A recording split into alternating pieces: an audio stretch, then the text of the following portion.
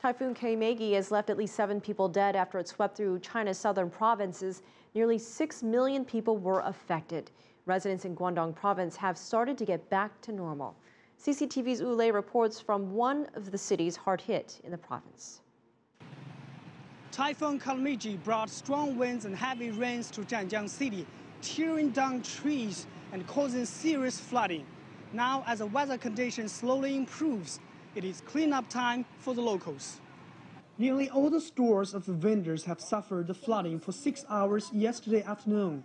Chu Kangfu's store is selling fishing equipment. He said many of his goods were damaged by the seawater and he lost over tens of thousands of yuan. We have been here since 7 o'clock this morning, cleaning up the goods in the store.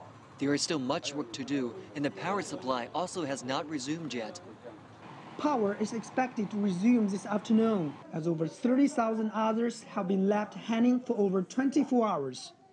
Residents took the time to straighten up whatever that was left valuable, cleaning up their homes and stores.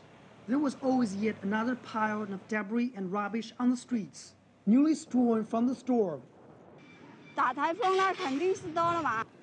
When a strong wind blows over large amounts of rubbish on the streets, we will need another 3 days to clean it up.